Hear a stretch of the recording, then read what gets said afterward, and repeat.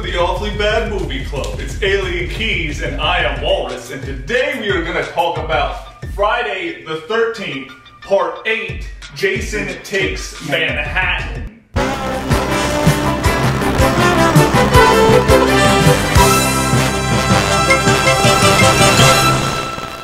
Because why would he not go to Manhattan? I know, he's been at a lake, now he needs to go to the big city for like 10 minutes and scare people and not kill them. Well, I mean, it doesn't start in the big city. It starts at Crystal Lake. Those kids are doing it on a boat, and then they electrify Jason. He wakes up, he steals their boat, he drives that boat to a bigger boat, he gets on the big boat, then he gets off the big boat and like walks to shore, and then he goes into Manhattan and punches a guy's head off. BAM!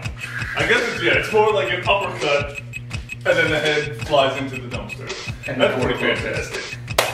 He kills a girl with a guitar. Yes. Flying V, I believe. Awesome. Like a nice pink flying V. Drowns a guy in some toxic waste. Yeah. It's a Jason movie. It's pretty great. And baby Jason makes an appearance. Like thousands of appearances.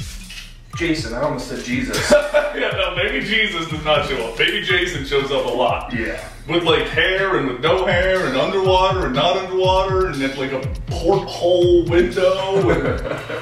If you like Jason and baby Jason and flying V guitars and guys getting their heads punched off, then Jason Takes Manhattan or Friday the 13th Part 8, it's like an AKA, there's like 1,000 titles of this movie. That's the movie for you. And if you don't like that stuff, you should probably never watch a movie again. Yes. Because you're obviously doing it all wrong. All wrong.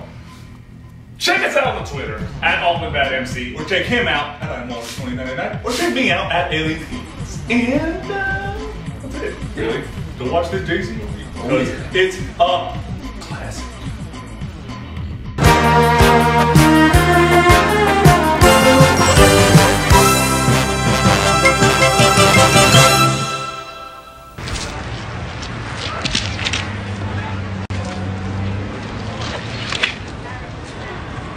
Yo, man, it's cool. It's cool, man. It's cool.